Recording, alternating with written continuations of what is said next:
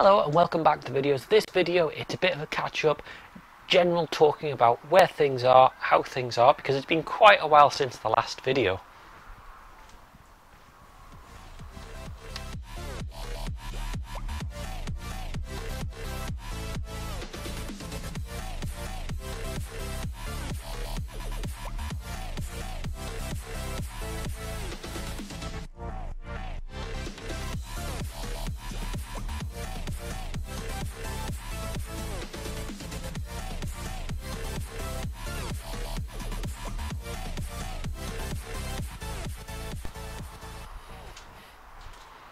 So what I thought is, first of all, I'd tell you about what's been going on. So thank you to all the comments and nice messages that I've had. Myself and my family are all okay now. Unfortunately, we did have COVID a month or so ago, but we've all recovered, all fully back to normal. So that's good news, and thank goodness for that. So that's something that slowed all the videos down for a while. So what have I been up to? Well, those that watch me on Instagram, I'll put the Instagram links below. So Vauxhall Zafira has been through its MOT earlier in the year. The Vauxhall Corsa got through it. So we've got a clean bill of health on both of those cars, which is great news.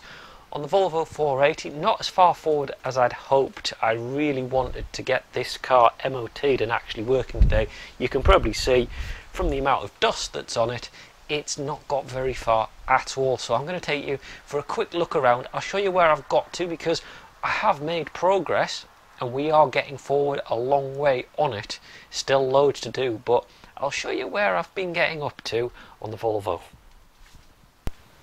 Let's show you where we're up to on the Volvo. So a lot of it was welding work, as you remember. So let's take a look at the rear arch. This is of course the main area of problem.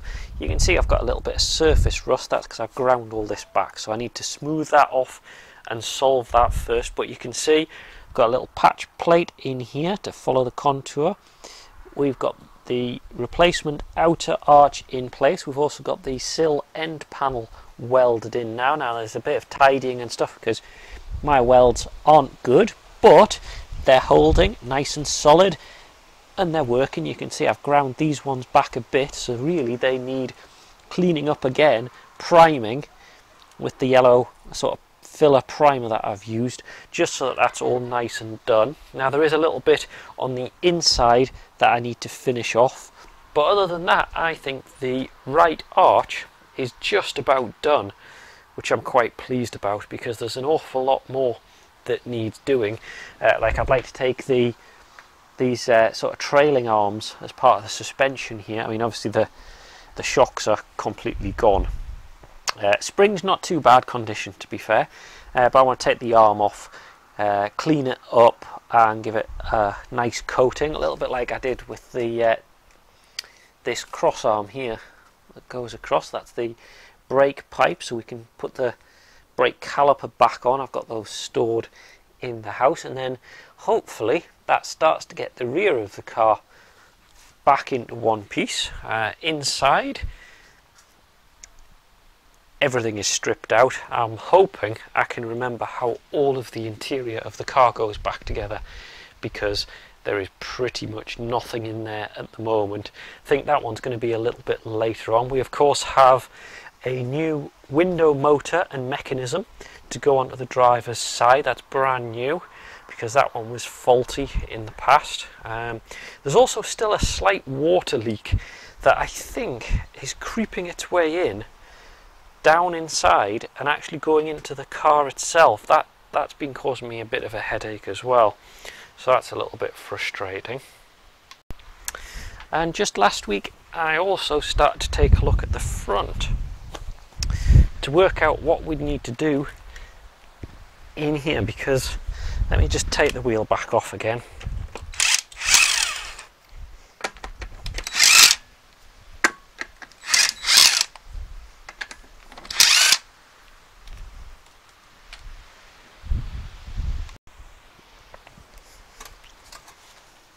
I'll show you what I mean.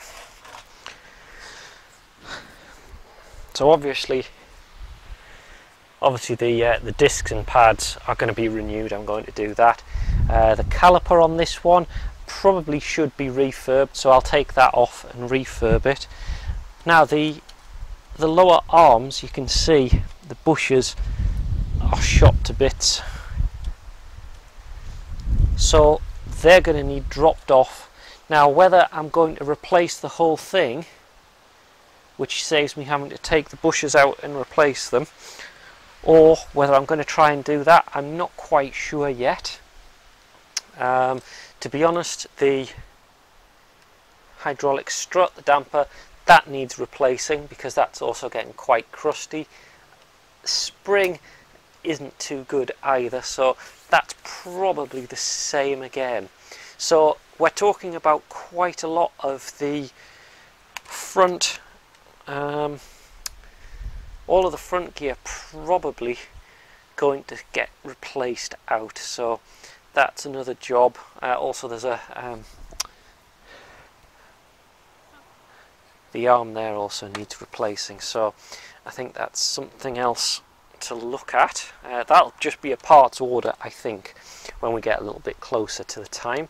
Now you can also just make out in the background here that I've taken the, so that's the auxiliary belt there, that's the auxiliary pulley on the crank, but you can just make out there, that's the timing belt, the tooth timing belt, because I took the timing belt cover off because I want to see how to do the timing belt on this one. Now the biggest problem is access. Access to the timing belt, you can see, is going to be pretty tight. I'm probably going to need to take this idler pulley off, auxiliary belt pulley off, so we can actually get at the timing belt behind it, because access here, there's not a lot of clearance, and the top isn't much better either. Maybe the case that we need to take the engine off its engine mount and cant it over a little bit, or jack it up so we can get at it from the top. So that's another future job, unfortunately. So you can see there's quite a few things that are piling up.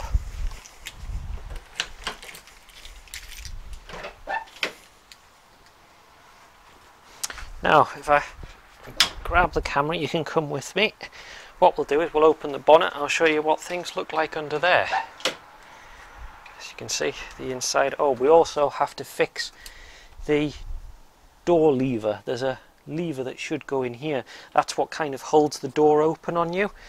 Unfortunately, the weld has given way inside, so I'm going to have to somehow weld a panel back into there and fit it. That's going to be fairly tricky because of the access. Can't really get in any easier than that, so that's going to be rather tricky. Like I said, you can see the inside. That's the old window mechanism, and the rest of it, it's not too bad. Bit of sagging roof liner, but I'm not too worried about things like that. Obviously I've got the ECU and things like that disconnected at the moment whilst I'm doing the welding, because definitely want to protect the electronics, because trying to get hold of the electronics or replacements would be difficult. Also the info center, the instrument cluster, that's going to be a tricky one. That was intermittent last time I played about with it. Now it's not a necessity, but it tells you things like the amount of fuel you've got left, oil temperature. You can see there it actually tells you average fuel and things like that, what the engine temperature and condition, things like that. It's quite a clever little system that you control from the center here. What you do is you click that through and that will update the display. So that was acting strange last time. That's well known to be bad contact at the back of it, but it means taking this very flimsy piece of plastic fascia off again. I mean, I have done it a few times, but the fewer times you do that, the better really. So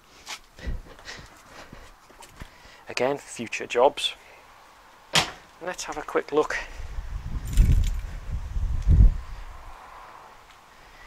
in the engine bay, if I can remember how to open it.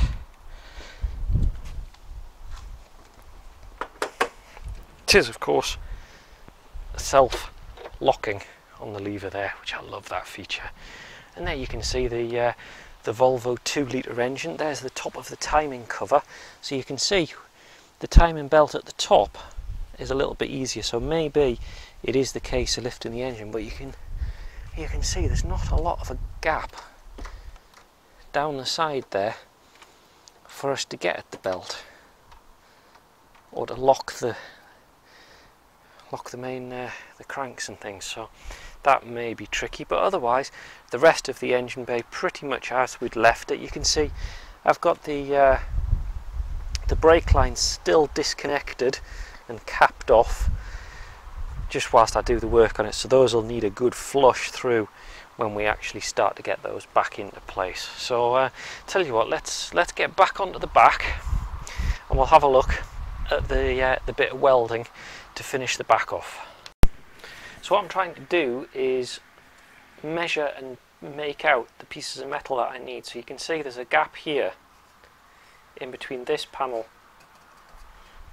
and this. So what I'm doing is a bit of cardboard, and as I saw in a recent Ed China video, somebody that I really recommend and highly rate, to be honest, I watch his videos a lot for inspiration and knowing a little bit about what to do, but a bit of cardboard aided design. So what we do is we try to match the shape of what I'm trying to do here. It's kind of tricky, but what I'm thinking is something like that, and then I'm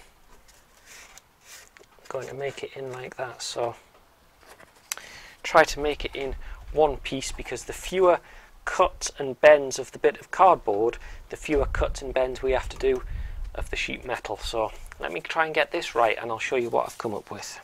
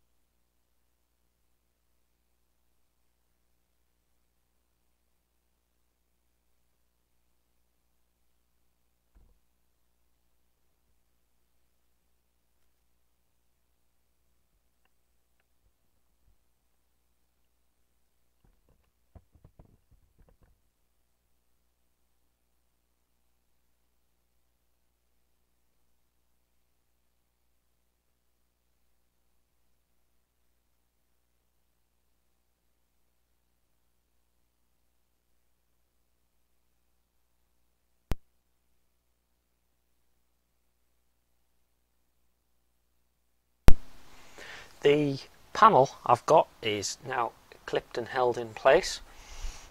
Top bit I'll come to in a minute, but the bottom bit is what I want to do first. Quite difficult to show on the camera, but if I show you, if I just gently push that piece out, that lines up quite nicely with this, so I'm ready to weld that. So what I'm going to do is do a few tack welds along here, get that up. I'm going to try and weld a couple onto here as well to hold it against the outside panel and then fill it in. So I think that should work.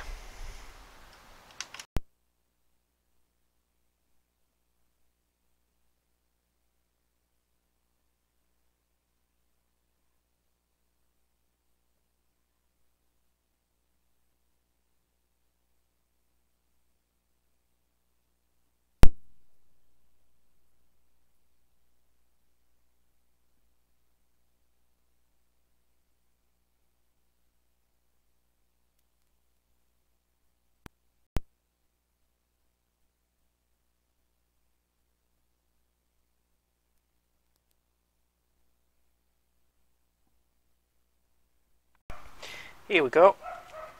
So you can see I've got this piece, well, I call it welded. It's not the best piece of weld. I've shined it up a little bit. It does need a little bit of grinding off just to smooth it down, but that'll hold. I've found out that this panel is not going to fit very well, so I'm probably going to end up cutting it off and attaching that as a separate piece rather than as part of the piece I've just attached, but at least that's another piece in place. We need a bit along the bottom here to cover this hole, so we'll bend a piece and get that one ready, and then we can get the one at the top as well done.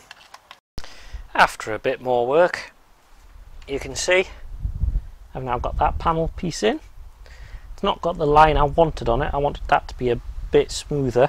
You can see the welds are fairly rough and ready, but it's holding. I've shined them up a bit, so just need to grind them down, smooth them off a bit, and then at least that's those pieces done. You can see the edge there as well. The camera's not very good at close-ups. So there we go. So let's smooth them off and let's try and get a bit of a finish to this bit that I've just done, and then I think that's not bad going.